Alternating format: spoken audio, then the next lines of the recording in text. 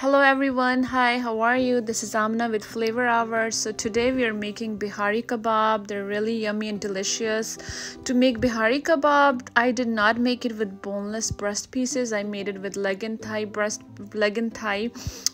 chicken because they are very juicy. Boneless chicken breast pieces tends to get very dry, so they don't taste as good as if you make it with leg and thigh boneless chicken. It will come out very good. So I'll be taking yogurt, about 3 tablespoons, ginger garlic paste about 2 tablespoons,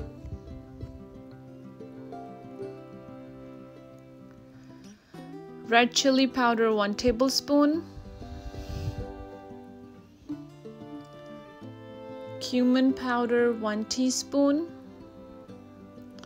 crushed red pepper 1 tablespoon, coriander powder 1 tablespoon,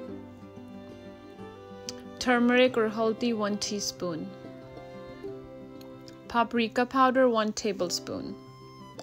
I'll be adding lemon juice about 3 tablespoons. This is meat tenderizer. I added 1 tablespoon of shan. You can use any meat tenderizer you want to, or you can add a little bit of mustard paste. It will give you the same taste. I am also using brown onions. I fried them and I chopped them in the chopper. Mixed all the ingredients together. You can marinate it, but if you don't marinate it, it's fine too if you want to make it right away after you mix everything in. So right now our marinated chicken is ready. I forgot to add salt, so you can add salt per taste. Now I'll be taking bamboo sticks. Make sure you sanitize them and wash them. So put your boneless chicken pieces.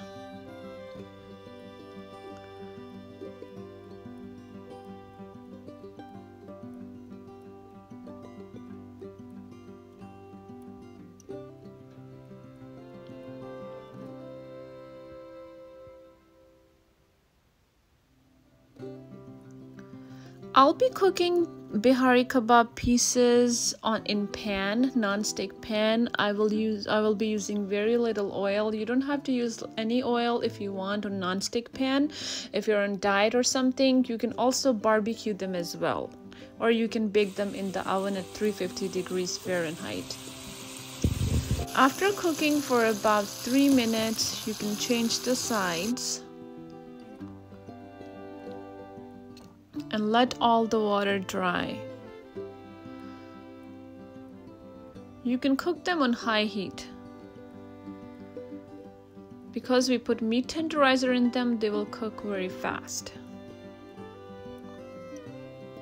Our Behari Kabab is almost ready. Make sure you keep changing sides.